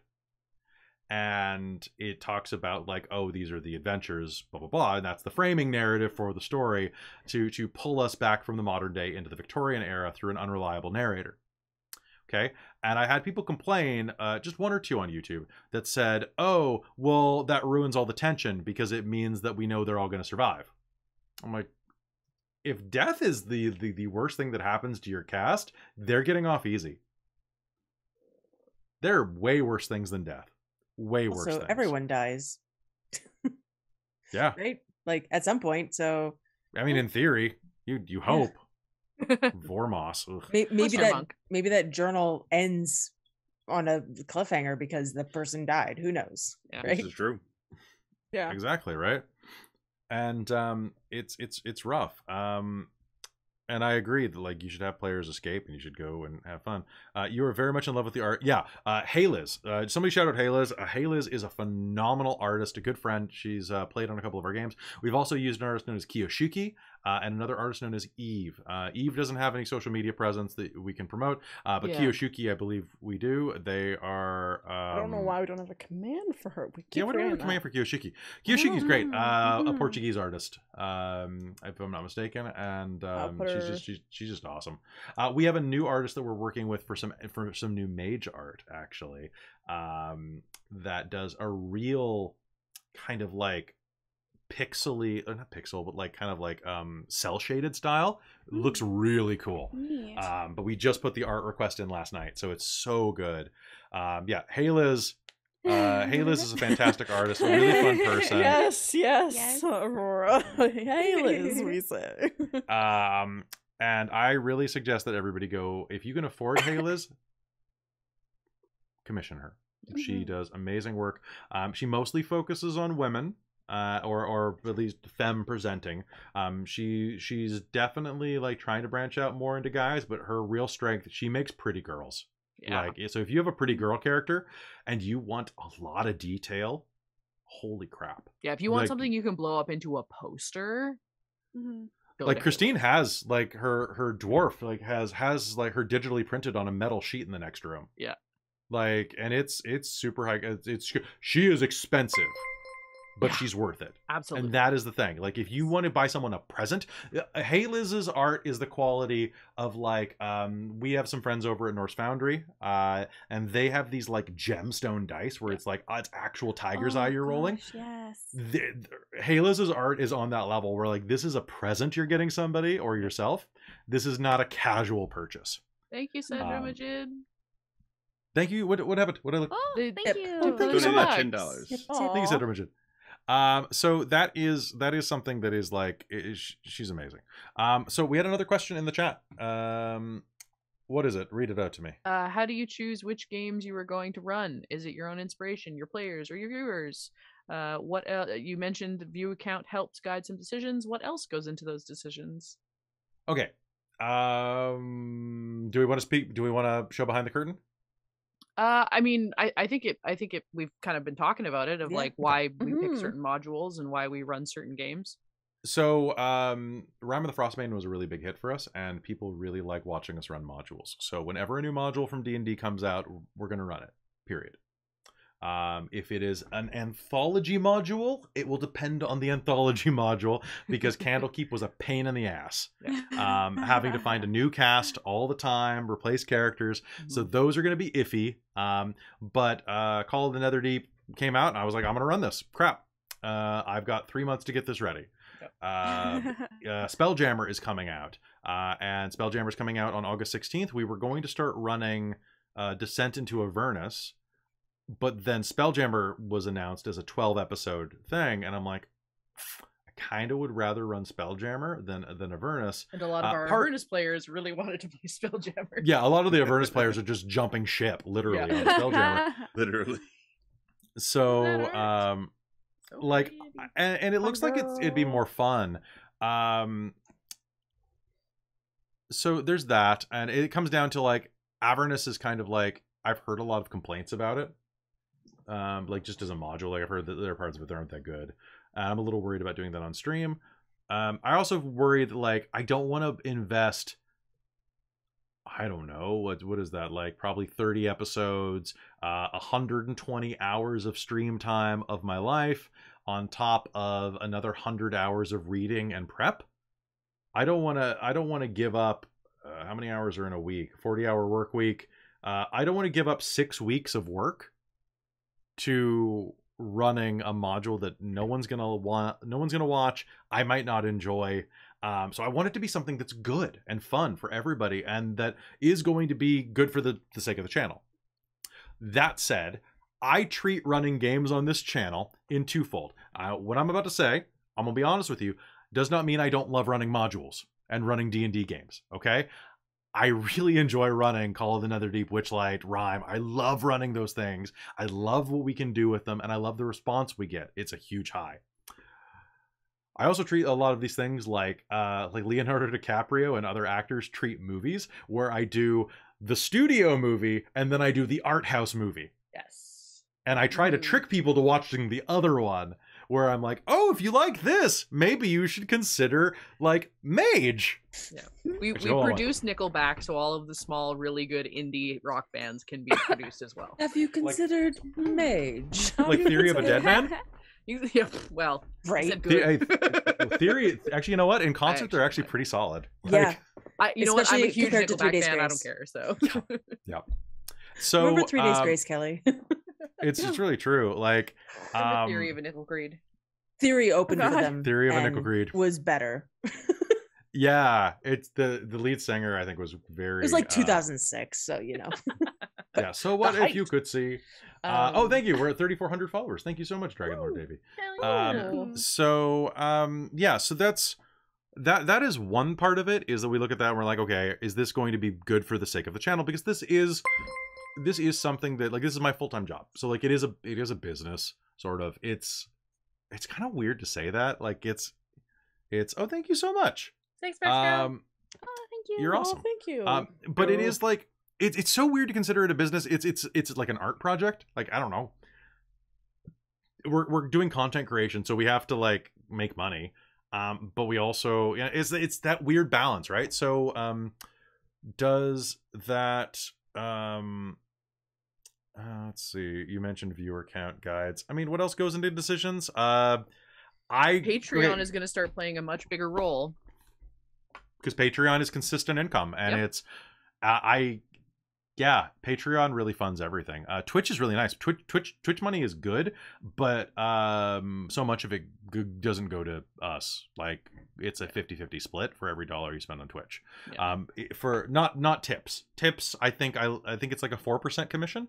So I get, it's like for every $5 I lose like 20 cents or something like that. Like, so but there are games like this, like if I wanted to run, this is Fall of the Camarilla. It is a Vampire the Requiem game set in ancient Rome. I can't run this on the stream. I could run it for Patreon, and I could run it and put it as a mature thing on YouTube. But this is ancient Rome. It's got tons of nudity. It's got sexual content. It is set in an era where age of majority doesn't exist if you wanted to run it authentically according to history. So you'd have to be really careful with a lot of the content that's in this book. Not to say that there's any pederasty inside of here. Is that even a word that you can use? It is in like studies, but like, so you have to be really careful about what you run, because the last thing I want to do, like, I was petrified running Victorian era Mage, because I was like, I have to be a misogynist, like a really bad one, constantly, and that's going to be me online being a misogynist forever. Where someone, I can't believe you're a misogynist. Right? Did you but see someone what he said during the stream? Well, but people can take me out of context, and they can clip that bit where I say, well, women, you know what the difference between women and garden slugs are? I've seen a garden slug climb up from the mud. Right? Right? Something, I could say something like that in character as some posh prick, and someone could clip that. And ruin my. You want to clip that? Clip it right now. See, Kelly's political career ruined. Okay, you've been canceled. It'll be that Clone High episode where they edit Abe together saying he eats babies. I eat babies. It's really true. So, I mean, that does make a difference. D&D games, I am supposed to be limited with how many games per week are on Dork Tales. Like, it's supposed to be 3.5. It is 4 or 5 at this point, which is a lot. I need at least 2 nights off a week, and ideally I would run every other day, which would give me a day to prep. Having Netherdeep and Witchlight back to back sometimes is a bit oof for prep, because it means that I can't do anything except for prep during the days. Even when I get it down to like where I prep a lot, like I haven't had to prep Witchlight in about a month because I just read most of Yawn in advance, really in depth, did all my notes right at the start, and then it's been like episodic, so it's been nice. But I would love to run other games on the channel. I have been let me think of how much I can say about this. Like I have been doing writing for some people that I would love to run some stuff that I've written. And I've been kind of doing that with Vampire the Requiem, like bringing in stuff that I wrote. By the way, my book's out. Go buy my book. Where's your link for that? I should probably find it. I think kind of what we need, and this is where our audience can support us, is if we can get to a point where we are stably making an income that you are surviving and thriving, then yeah, we can start doing whatever the hell the audience wants. Right now, we're still fishing a lot of trying to get to that point, and those big names are what bring people in. And if you guys want to start peddling us and like I see the comments on TikTok, I see people tagging us and saying like, yeah, these like in what's a good stream, I see people tagging us for that, and we really appreciate it. And so just keep that up, push us as much as you can, even if it's not the Patreon, just people coming to check us out. I think that is what's going to get us to a point where Kelly can run the stuff that he's passionate about. Yeah. And that will be the best games. So what I really want to say is, if you're on Reddit, if you're a big Redditor, apparently a lot of the traffic for YouTube comes from Reddit. I was talking to my buddy Awkward GM Corbin, and he was saying that like most of his World of Darkness stuff isn't from like anywhere else, like isn't from like Discord or anything. It's from people on Reddit. I don't Reddit. I've never really have. But if only you're on people Reddit, I knew on Reddit were awful people, and so I never wanted to get involved. Share us on Reddit. I mostly just read "Am I the Asshole" on Reddit. Yeah. So like get us around Reddit. Post us, share us. Post us, share us. Like even if you can't join the Patreon or support us financially, just be part of the team. Share us around. Join the Discord too, because we got like 500 good people on there. Let's have 500 more good people. So I mean, other parts of that, things that we do, like I've got a ton of different things that I want to run. Do you guys want to hear a short list of campaign ideas that I have for the future? Yes. Yes. Okay, let's do it. Let me pull up my list. So Dork Tales planning. I will not spoil anything. So here we go. Okay, cast list, to-do items, timetable 2021. What do we got? Okay, I really want to run Blades in the Dark. I really want to run Band of Blades. I really want to run a modern-day Mage the Ascension game. I really want to run a Mage the Ascension game set in the 1990s, before cell phones were super prominent back in the Matrix era. Grunge. With grunge and stuff. I want to run a game set in Elos that is set in a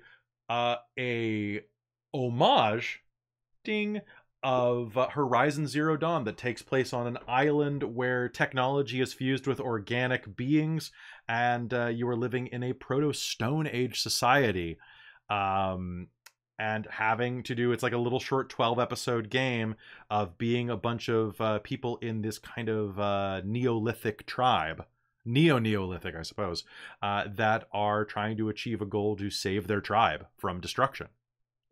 I have another one that is called Generic Fantasy Setting 2, which is a band of adventurers who broke up about 10 or 15 or 20 years before, get back together for one final hurrah when a friend or child that they've had in the meanwhile goes missing, and have to reclaim their past honor and fame by risking their lives in one last adventure. That's a really good one. Let's see. Descent into Avernus. I want another crack at Waterdeep Dragon Heist. I got to do Werewolf the Forsaken Season 3. I want to do a Demon the Fallen and a Demon the Descent game. I want to do a Technocracy game. I want to do Curse of Strahd as an abridged isekai series. Oh God. I want to do Hotel Barovia as an abridged isekai series. Oh my God. Yes. I want to do hold on, I've got more. I promised Robin one day I would run a Star Wars game for her. I want to do, what else we got here? I'm gonna look at my shelf. I want to run a short run Alien game. I want to run more Powered by the Apocalypse. I want to run a longer Aberrant or Scion game that really dips into the mythology rather than the system and crunch and the short story. I want to run a couple episodes of Bedlam Hall, which is a game where you're basically like Downton Abbey, but it's also like really gloomy and depressing. I want to run the Rick and Morty D&D, but I only want to run it for people who can do the voices. All right, everybody, shut the fuck up. We're going to start this game. Oh, geez, Rick. I'd have to work on that. You know what? That wasn't Brindlewood terrible. Bay. I want you to run Brindlewood Bay. I have backed so many Kickstarters. I want to run that game where you are running a bed and breakfast. I recently backed, one of the big things I want to play is I backed the Domestic Adventurer's Guide. I saw it at the end of an old Jenny D video because I was putting her up on YouTube because I had nothing else to watch, right? And that's not a slam against Jenny D. She's great. It's just that I don't normally watch how-to videos because I prefer to. I mostly watch film theory these days, but so I was watching that, and it's a guidebook about how to have domestic partnerships in D&D, where you have like the oath of companionship and things like that. And it's all about marriage and love, and I'm like, I fucking love that. Give me my love story D&D games.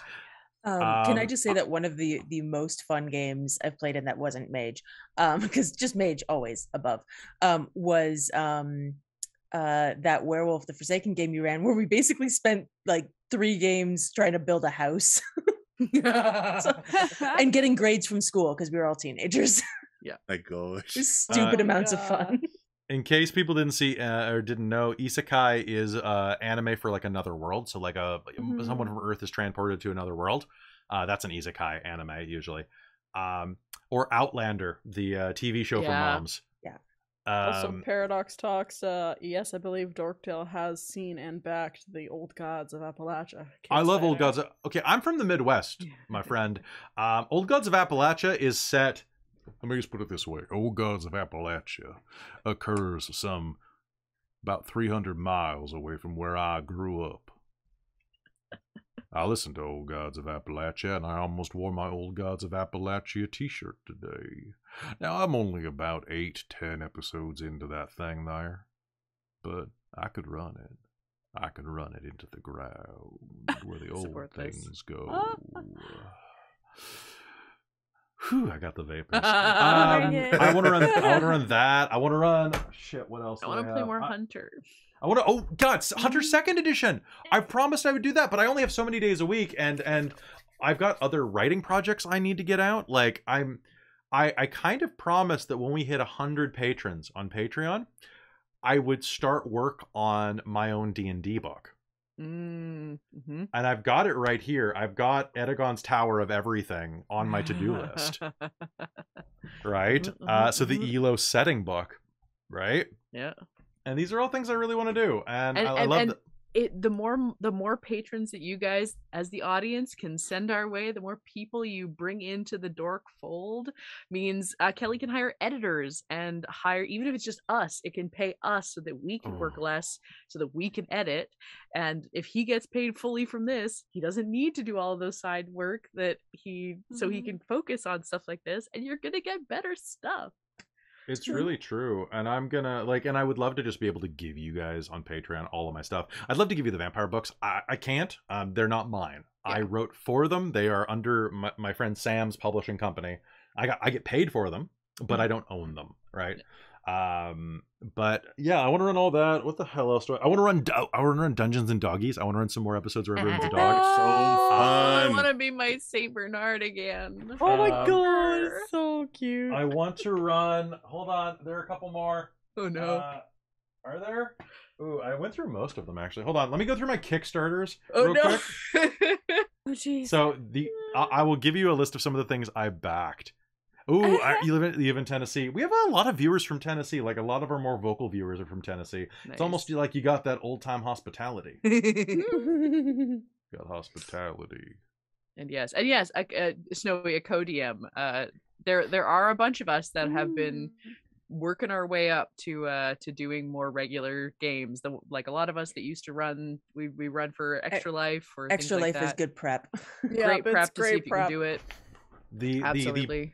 now to be transparent about that, the reason that like I'm the primary runner, aside from just that like that's my skill set, right? Like it's something that I'm really min-maxed into, is that if people are going to run on the channel, I have to know that they're going to finish, that they're going to bring that level, and that they've got a plan, right? Like, because if I have somebody who runs a game and we pay for all this art and we do all this stuff, and then it goes like 2 episodes, and then they're like, I don't really feel like running this anymore. It's like, well, too bad. You agreed to it. Like, Signed up for you this. know, you signed up for it. Like so we kind of have to plan for like smaller arcs or things like that. Like, I don't think I would ever have anybody be like, okay, well, Call of the Netherdeep 2, Ruidus Boogaloo is showing up this week. It's a 40 episode game. I'm going to run it on Dork Tales.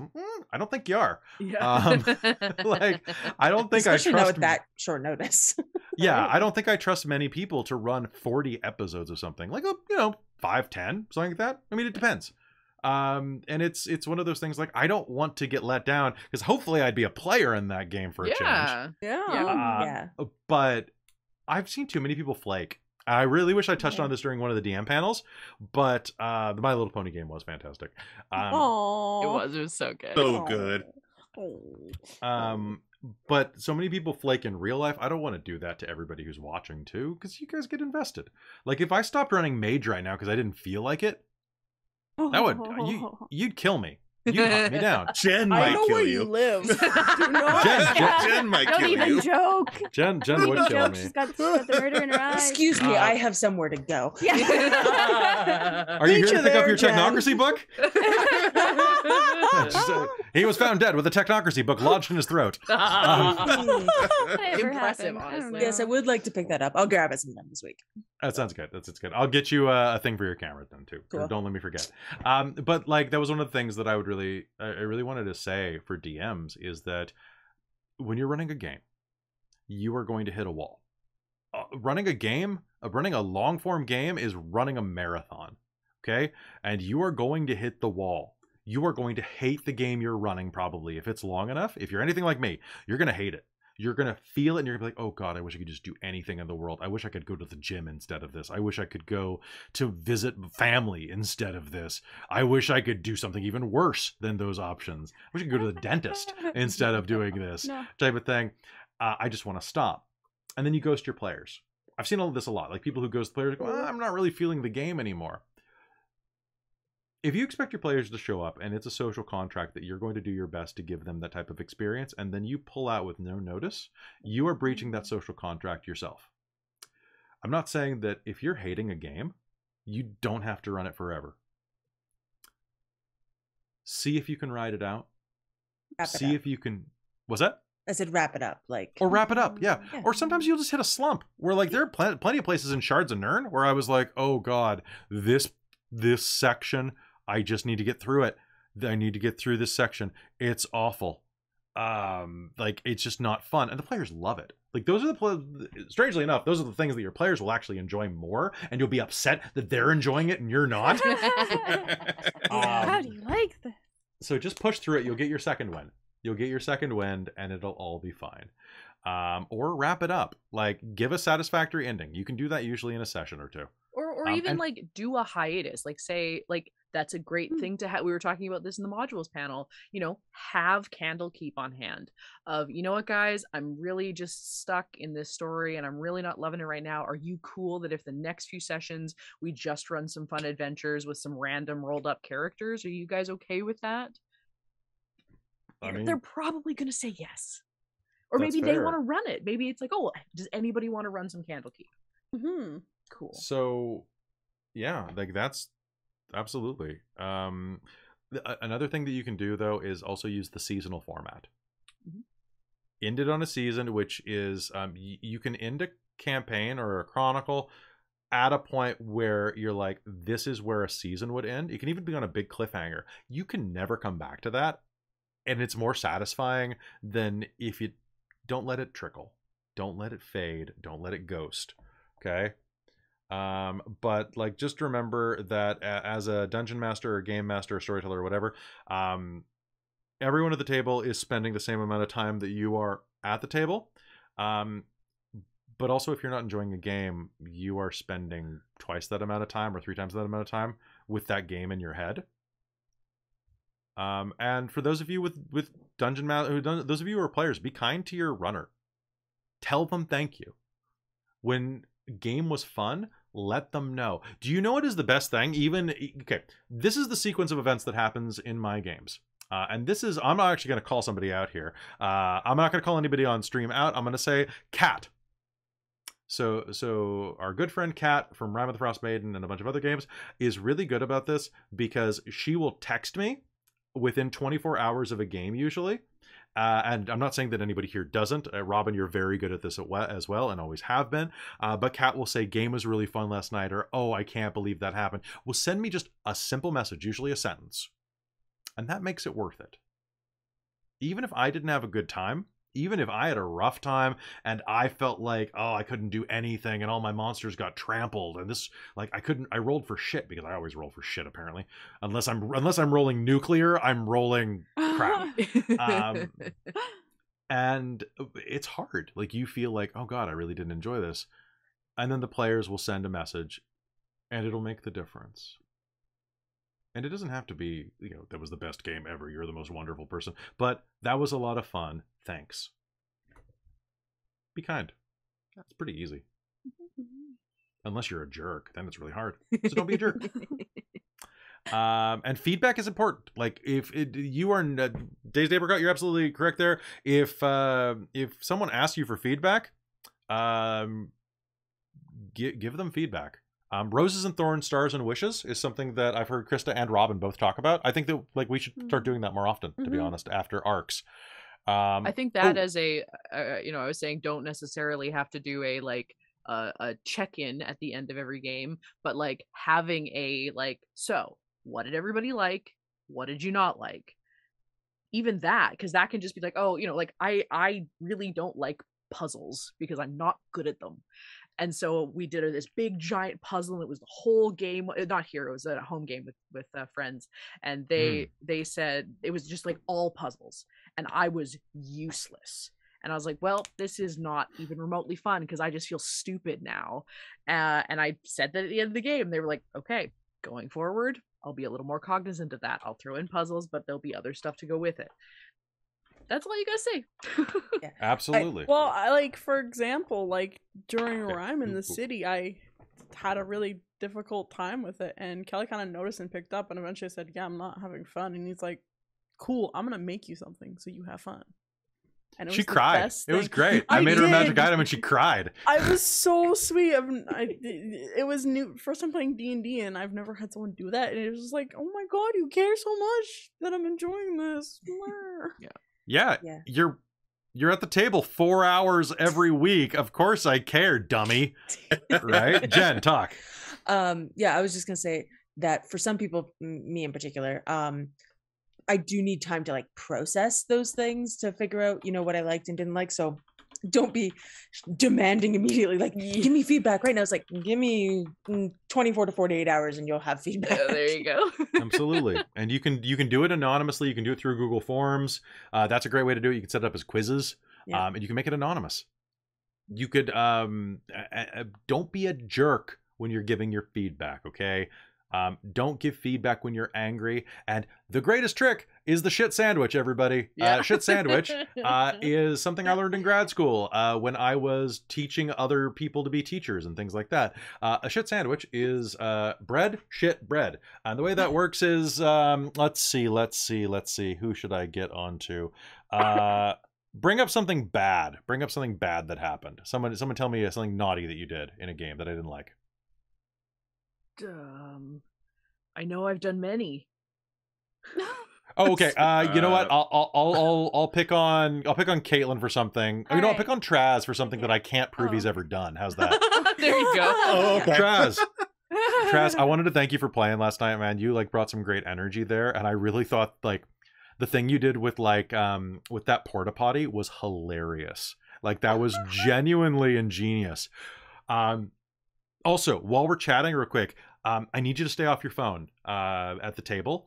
It's really distracting to me, and people can see you doing it on camera, and it makes me feel like you're not really committed. Like if you're gonna do it, I need it to be less and not obvious.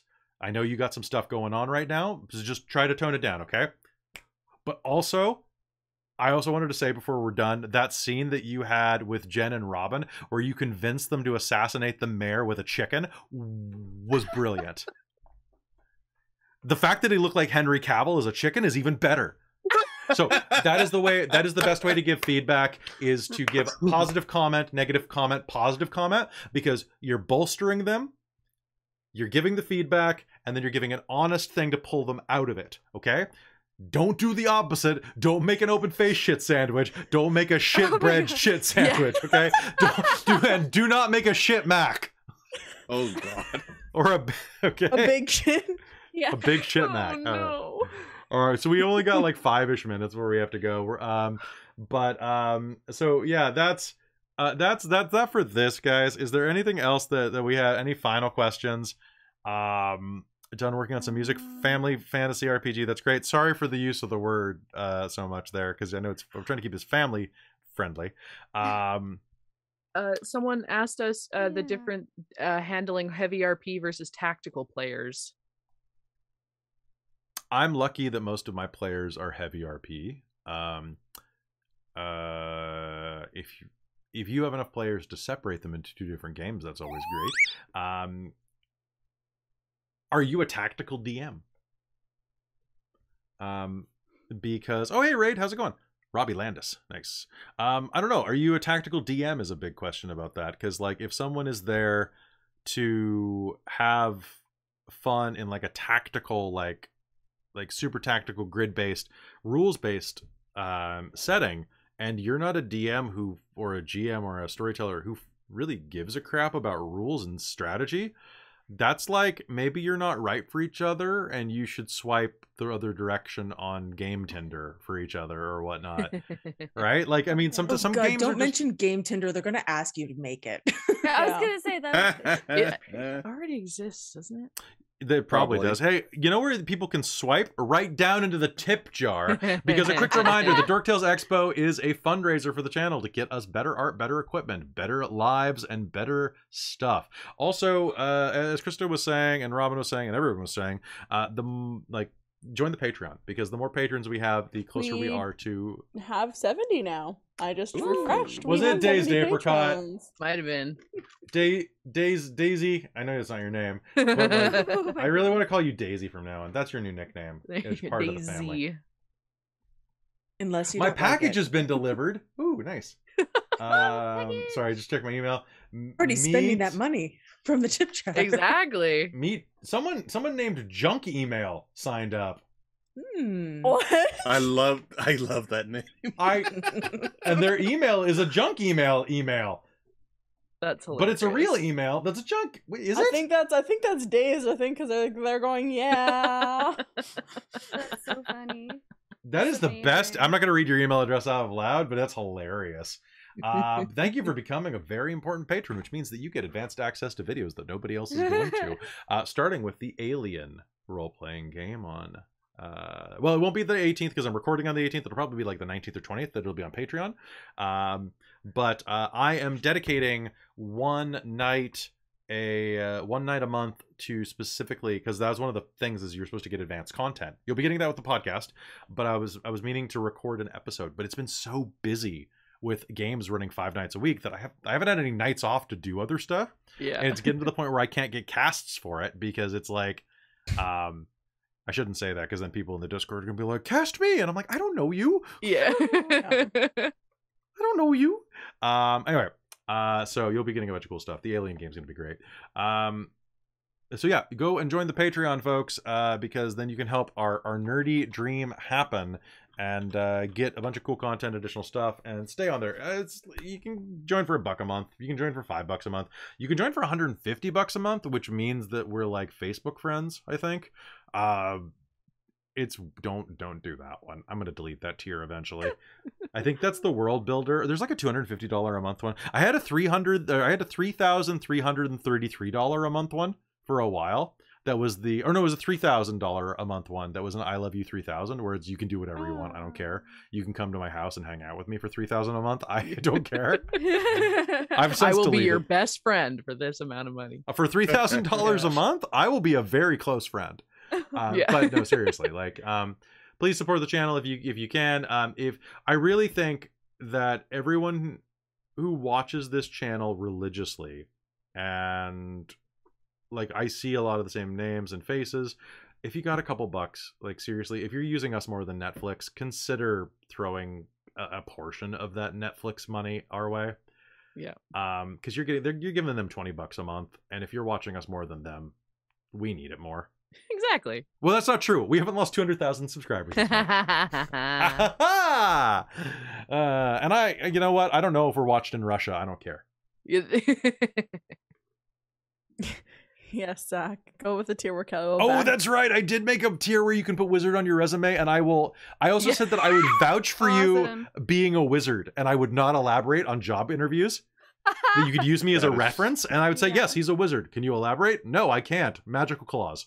Yeah.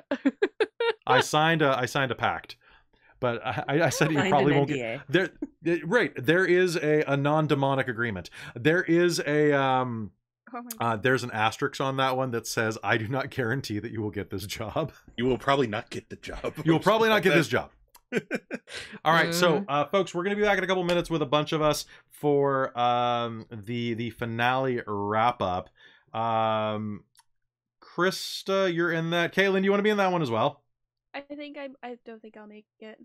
You don't think you'll make it? Okay. Yeah, I'm All right, then I'll need to sorry. find is someone checking the chat. I need to find one more person. Millie can't make it. But so folks, thank you so much. You're all amazing. Thank you for being here through this. I hope that you enjoyed Dork Tales Expo. We're gonna do an outro in a bit. But in the meanwhile, if you want to win at D&D, final words, be kind, rewind, and bring some snacks. And try to bring some healthy snacks. It sounds like a dumb adult thing to say, but your blood sugar will crash and you'll get cranky, and then you'll punch your dungeon master. Don't do that. Don't You do know that. from We have experience? 71 patrons now. 71. Oh, Mhm. So much Four closer more? What? to secret project. I don't want to read anybody's name out, but BW, thank you very much. Yeah. So you're amazing.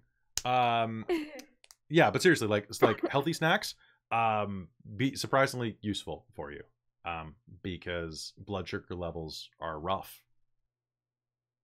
They can be. They can really, like, don't just eat Doritos at the table and drink Mountain Dew. Like, try to, especially it's okay if you're once in a while. yeah, like have them at the table, but like get like some like celery and like Roma tomato or like mini tomatoes and stuff. Vegetable Carrots and- platter. Those are my favorite things Yeah. to bring Like you anywhere. can still dip it in like Yeah. a metric ton of ranch, right? Like, Mhm. but get your nutrients, Right? guys. Come on. Like you can be a healthy nerd and do push-ups if you can. Like seriously, exercise. I'm so excited because there's a ranch dressing that I can have. They made an that's great. egg-free version. Also, I'm gonna call you out here, Jen. Jen, what's your deadlift at now? Yeah. Do it. 205 pounds for 3 to 5 reps. 5 sets of 3 to 5 reps. Okay, so that means Oh my that if you weigh 200 pounds, Jen can lift and throw your ass 15 times. So don't mess with us. Oh, wow, she can throw me. My max for doing it once and therefore being able to tip someone over the side of a boat into the water is So 245. to dispose of the body, yeah, Nice. is how much? 245. 240. Jeez. So like you deadlift like Jen is tough. Jen's tough. It's why I'm wiped today, because deadlifts were today. Yeah, Jen is a tank. So Jen is definitely the fighter. Or the barbarian of the group? I don't know. You got hit points. I do rage pretty well. It's true. If I go off my ADHD meds, I rage real well. Right. All right, so folks, thank you so much for tuning in. We'll be back in just a couple of minutes with the final panel, and it's the final panel. All Don't right. get copyright. Oh yeah, no kidding. All right. Bye, everybody. We'll see you in a minute. Don't go anywhere.